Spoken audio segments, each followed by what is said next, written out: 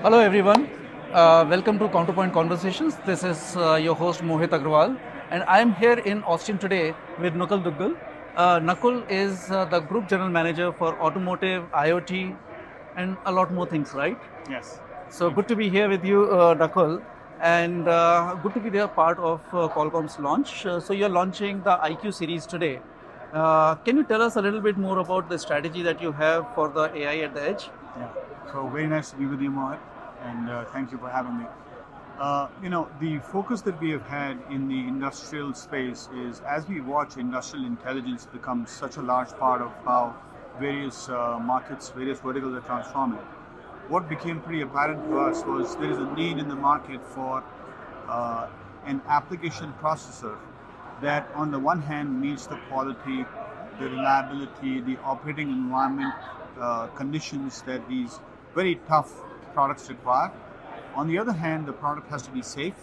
It has to be designed for application like robotics, like manufacturing, industrial automation. And AI is at the center of every transformation that is going on.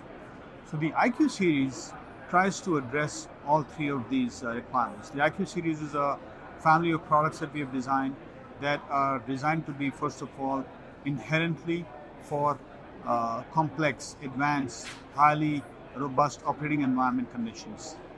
We support a junction temperature from minus 40 degrees to plus 125 C.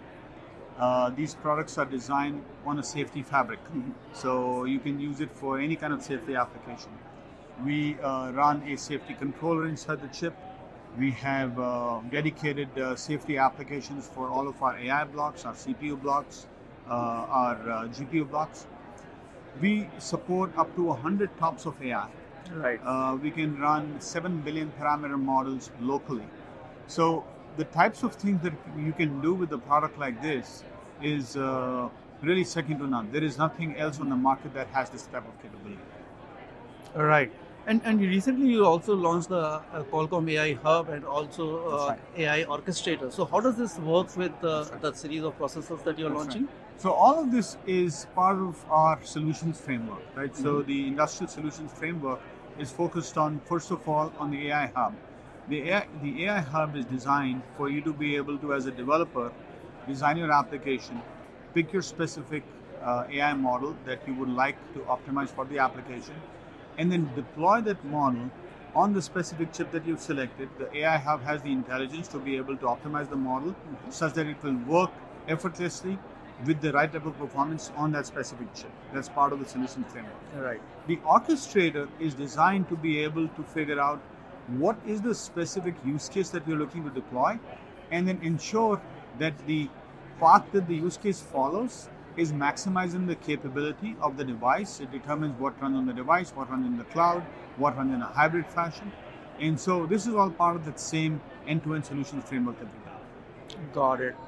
And ecosystem is definitely going to play a large part or large role in this AI journey that we are all encompassing on. So how is the ecosystem coming together for the IQ series right now, or AI in general? So the way that we've designed the solutions framework is that it is really chipset agnostic. One approach that we have taken is anything that we will design that is part of our solutions framework will work on any of our IoT chips. Right. So all of the chips introduced as part of the IQ series, they're all compatible with the solutions framework. So all you have to do is to figure out what is the workload that you're designing for. You pick the appropriate chip from the IQ series family, or really any other family of processors that we have that are supported by the solutions framework. Once you've decided upon doing that, you pick your specific application, make sure that the AI Hub has the right models, or you can bring your own models to the AI Hub. Right. Once you have that, you have then the ability to be able to design a container for your application.